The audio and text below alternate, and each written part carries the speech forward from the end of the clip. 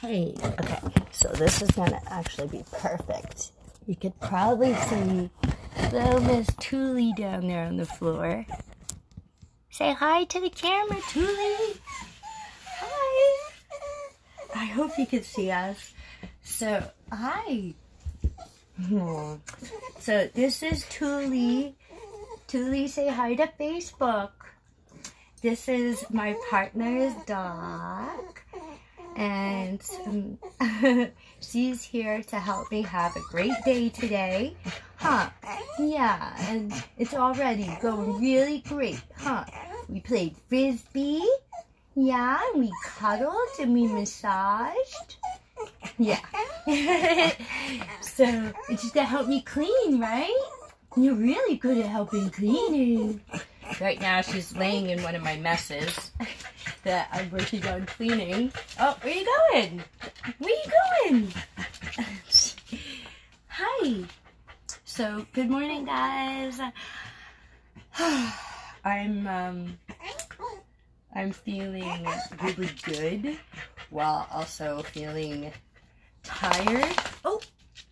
Tired and come here, and a bit overwhelmed. There we go.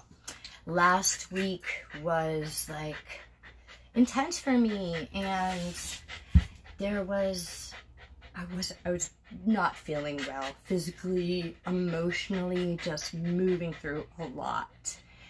And I feel like I'm getting my moon, so I'm not feeling the greatest today.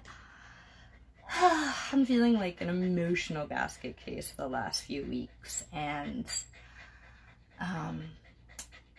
yeah, I'm feeling messy, and I'm learning to frolic in my mess, celebrate my mess, clean my mess. Huh, Tuli? You helping me today, aren't you? Yeah. I'm genuinely considering getting a small dog. The process of getting a guide dog takes a long time, and I've already been trying, and for me, I'm feeling like I really need a dog right now. Being alone has been really hard and intense and scary on me with being blind, and yeah, I feel like I'm in this deep place of inquiry, like, what do I do? You know, what am I doing? How do I really celebrate my life? How do I get back to, like, for me, when I say get back to, because I feel like I really haven't been living my life fully and wholly for the last couple years-ish now. And, yeah. So, at least this last week-ish now, I've been really sitting with all of this and stopped talking to or seeing clients so I can really focus on myself and what's going on in my world, and as well as my relationship. Me and my partner have been having a lot of challenges. You know, we both have other things going on in our lives that are challenging. and then we come together and there's stuff there.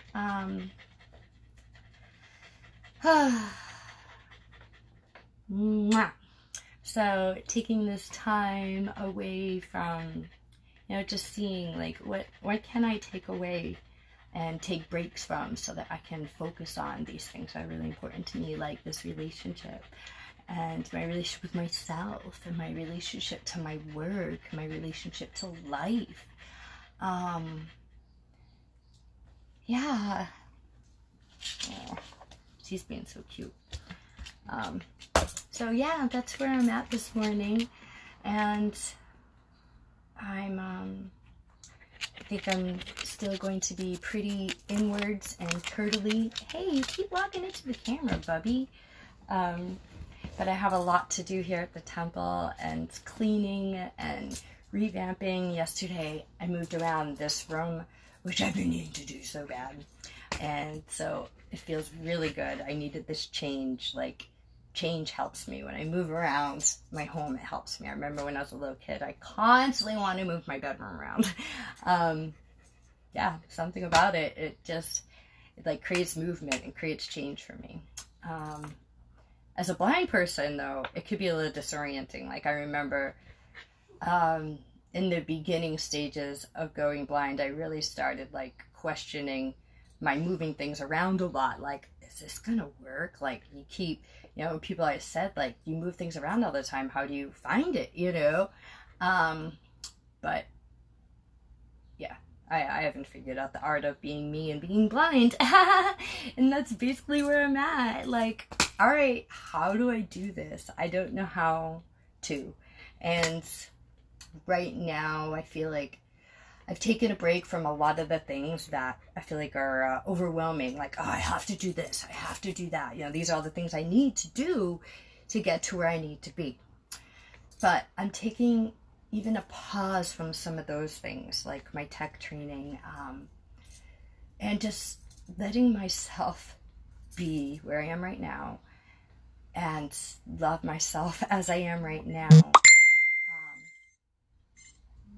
Not creating any story around, like, what if, you know, what if I never learned how to do certain things?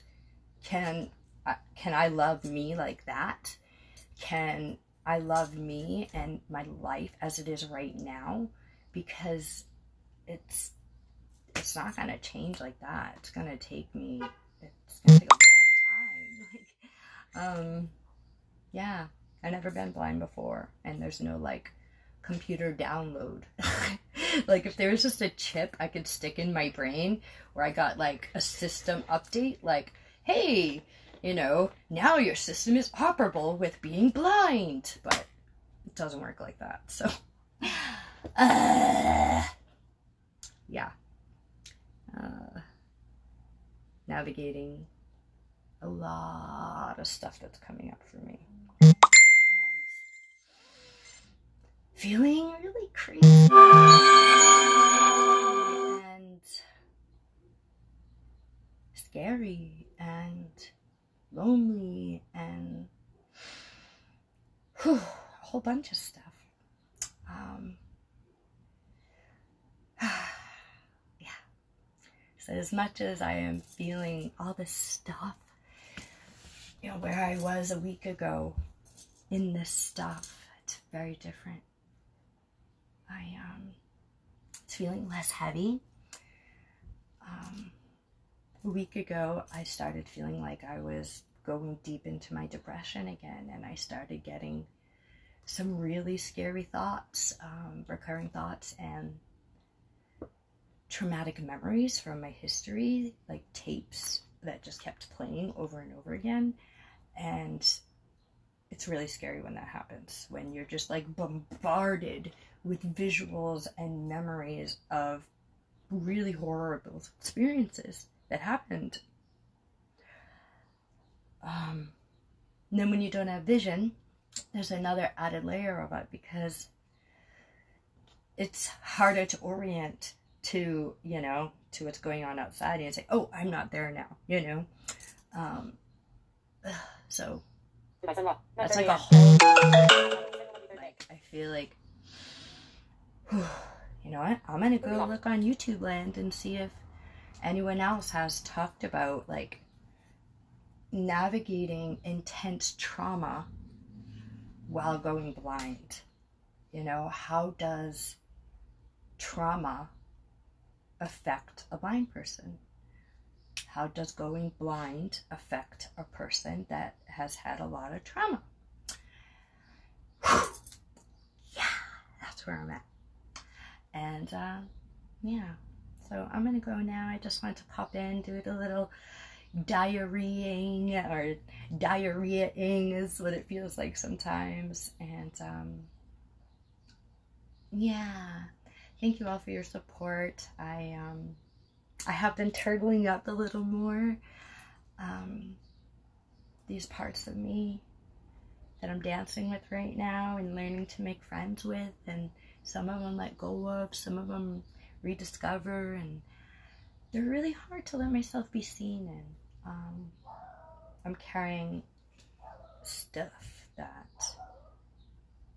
I carry shame around, and yeah, I mean, admitting I have shame is hard.